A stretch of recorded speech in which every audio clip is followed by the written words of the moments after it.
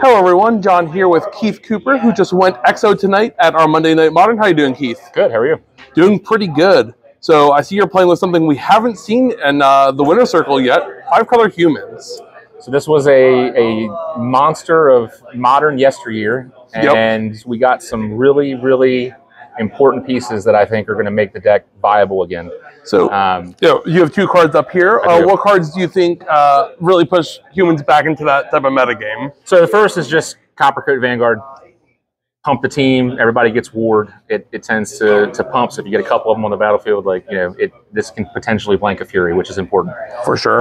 The other one, which is really important, is Jarina, which does so much for a 2-mana card. When it enters the battlefield, it exiles a player's graveyard, so it's great against like Living End, anybody who's doing any sort of a reanimation strategy. It's fantastic for that. The other important ability is the ability to protect the team. So you can sack it, you can give your entire team hexproof and indestructible until end of turn. So it's, again, great against Fury, board wipes, whatever the case may be. Other than that, it's a pretty stock list. It's Imperial Recruiter, Toolbox, Champion of the Parish, Thalia's Lieutenant. Whatever piece you need. Correct. Pump and tempo the deck. Yep.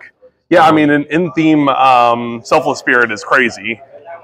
Yeah, I mean, I used to play Selfless Spirit in the board, but the fact that we get to have an on-tribal hexproof hexproof and indestructible is fantastic. Pretty crazy. What were your matchups tonight? So we played against Hammer.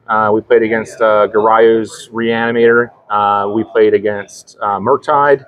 And we played against Blue-Green Infect. And what would you say probably your hardest matchup of the night was?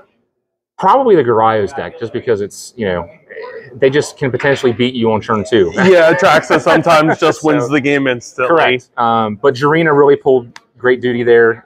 Instant speed, been able to get the graveyard.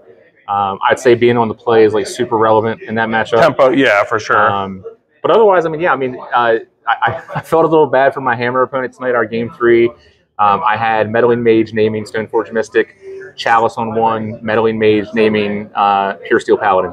So they didn't get to play Magic today. Yeah, they have to draw multiple outs of those cards to even try and play. Correct. Well, I just wanted to say congrats on your win and pretty sick deck, man. Thank you. Thank you. Yeah.